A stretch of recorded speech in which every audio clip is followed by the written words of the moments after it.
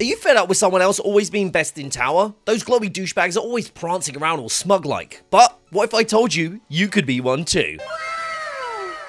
Hey there humans, Bob here with another Destiny 2 video, and in today's video we're going to show you how to get platinum ranks super easy in Guardian games and secure yourself some bragging rights in the tower.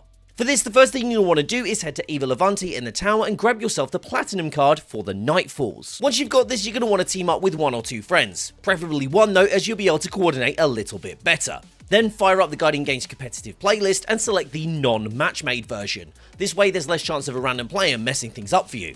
Once loaded in, play as you normally would, clearing enemies as you go and stunning champions in whichever way works best for you. But instead of just killing them outright, which will net you around about 4k points, what you're going to want to do is coordinate with your team member to whittle down their health whilst you initiate an emote near the champion.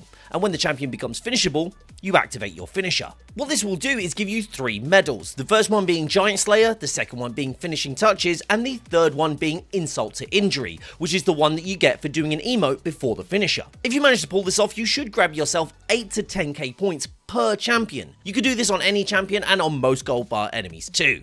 On week 1, me and my team managed to get 300k on one Nightfall, which basically meant we were the best in tower for that entire week. Also, if you're struggling to do the right amount of damage for the rest of the enemies and want to know how to boost your damage across the game, make sure to check out this next video. Stay safe, stay awesome, and I'll see you all soon. Bye bye.